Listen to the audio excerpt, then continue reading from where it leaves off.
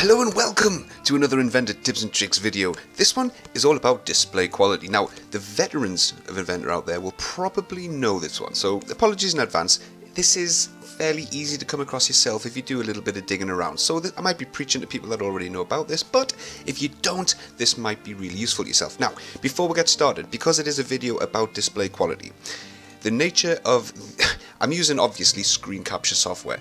That will have a certain effect on what you see. It will be slightly different to what I see. So to help minimize that effect, what I recommend you do is when you're watching this video, click this little cog here, select the quality, and then put it onto max quality, and then hit the maximize full screen. That'll get the best quality that you can possibly get from my video, so you can see as best as you can what I see. Right, okay, display quality. Now, you might have been working on Inventor for a while, and you might be thinking, hey, this looks fine. This looks absolutely fine to me. Nothing wrong with it. It's 3D, it's got shadows, it's got reflections, it's got colours and that. It's mint. Well, yeah, it is. It is kind of good, but if you have never played with the display quality settings, what you might not have noticed, because you might just not know any different, is look at the edges. Look at the edges on the model. They're jaggedy as hell. This is what I'm working with right now is the default display quality settings. If I zoom out and do a little zoom in, a little orbit, you can see there's a lot of jaggedness going on the edges, and pretty much every model edge there's a stepped effect. And Inventor does that. It compromises the quality of the on-screen edges, so it speeds it up a little bit. It can rotate. The graphics card has got less to handle. It doesn't apply any processing to those edges. It doesn't smooth them out, so it makes things a little bit quicker. Now, if you're running a pretty good computer, if you're running a decent enough computer, then you might be thinking, well, I think I can crank it up a little bit. I want to turn it up to 12, and I want to see some goodness on screen. Well, I'm going to show you how to do that. Now, this only applies in this particular video to the users of a GeForce graphics card. If you're using a Quadro card, your settings might be a little bit different. What you see might be a little bit different. The way Inventor handles those cards is a little bit different. So this is only for users of the GeForce cards. Okay, so what I'm going to do, whilst I've got the part open, is I'm going to go to the I menu at the top left, and then I'm going to go to Options. And then we're going to go into the Display tab, and just make sure that your display quality is set to Smoother. Alright, then we're going to go across to Hardware. Now, what you will probably have set is Performance. Alright, so use this setting when performance is desired over realistic visualization. So what we're going to do instead is we're going to switch it onto Quality. We're going to hit Apply, we're going to hit Close, and you might have done this in the past and went, it's no different. It's absolutely no different. And you've turned it off. You went back to Performance. Well, that setting doesn't take into effect until you shut Inventor down.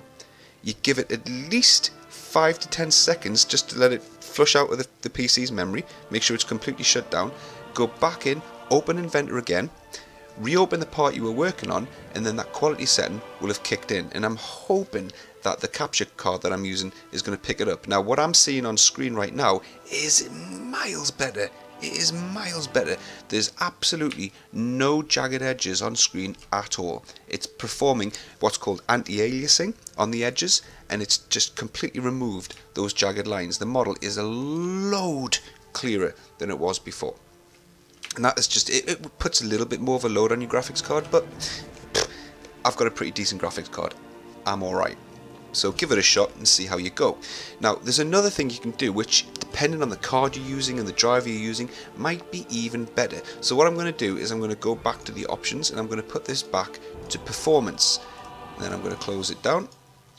And then what we're going to do is we're going to go into the Nvidia control panel. So right click on your desktop and then select Nvidia control panel. Again, it depends on which card you're using, which driver you're using. You might not get the same set of options as I've got here. I'm using a GeForce GTX 970 card, and the driver that I'm using is 350.12. What I've done is I've went into Manage 3D Settings up here on the left hand side, go to Program Settings, and then hit Add. And in your previously used programs, you should see Autodesk Inventor. Click Add Selected Program, and it'll put it in here. And what we can do is we can override some of the graphical settings that Inventor needs to use. A lot of these settings, unfortunately, don't actually apply to Inventor because this is a gaming centric graphics driver, and a lot of the settings don't actually work with Inventor. It's a much more, if you've got a Quadro card, these settings are a little bit different and they apply more specifically to Inventor. So the only real setting in here which is of any use to us for this video, which works with Inventor, is the FXAA anti-aliasing, which is fast approximate anti-aliasing. So what we're going to do is, whilst we're using the performance setting, we're going to change this to on, and then we're going to reopen Inventor, and we're going to see how that's affected performance mode.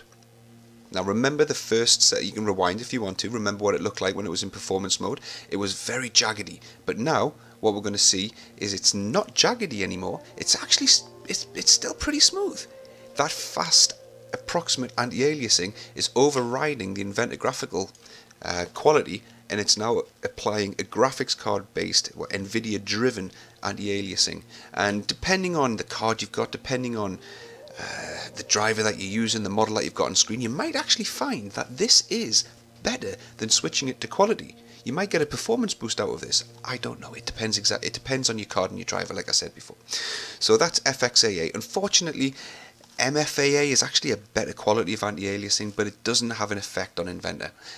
This setting here, anti-aliasing mode, where you can apply multiples of 2, 4, and 8, etc. Different strengths of anti-aliasing, they don't apply, unfortunately. It's just FXAA which does. So that's just made Inventor look a hell of a lot more clearer, a lot smoother, and a lot better quality. So hopefully that helped. Hopefully that allows you to just get a little bit extra quality on screen, maybe for renders, maybe for screen prints, you know, just for you working on it, you might want it just to look that little bit better. So thanks very much for that, guys. Hopefully that helped somebody. If it did, please press a like on the video, put a comment down below, subscribe to the channel, and until next time, see ya.